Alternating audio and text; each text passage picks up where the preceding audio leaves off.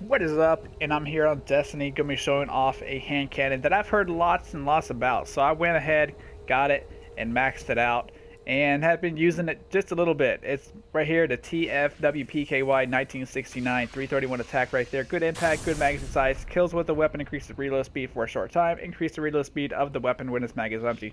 Pretty much just a whole lot reload speed. I do know that this weapon does get a different roll on it, and this is actually the one that I got, and I have no complaints about it. 10 in the magazine is not bad.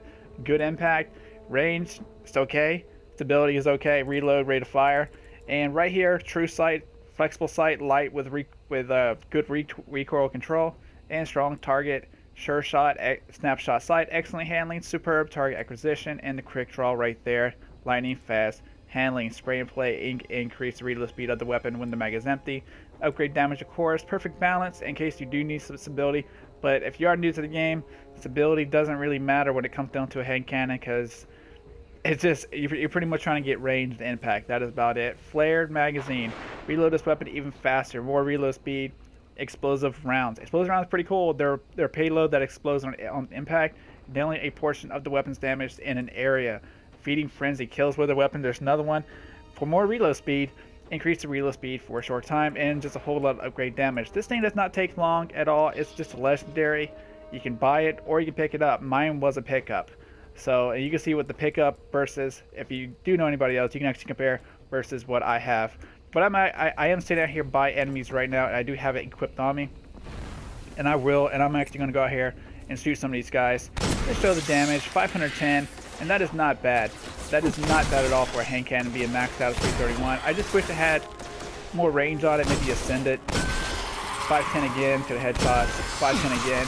And that's pretty much what it's going to be rolling. It's going to be running 500 every single time, unless you get lucky shot, or let's say final round or anything like that on this hand cannon. But I do know that it can roll differently, and you get pickups, this drops, or you can buy it. And I don't know if I would buy this. It is good. I mean, I've had a lot of hand cannons, and this is actually it's a good one. It's a good one. You see 255 right there, going right there. Boom. 510. So not bad at all. And would I recommend this as a beginning hand cannon? Absolutely.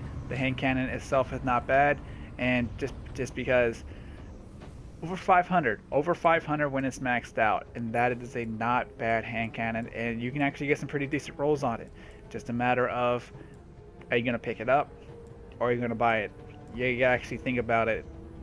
But anyway, guys, that is it. Just showing off the TFWPKY 1969. These are the perks that I got right here on mine. If you guys liked the video, please hit the like button down there, and if you're not subscribed and you want to see more weapons that I max out, go ahead and subscribe now, and I will see you on the next one.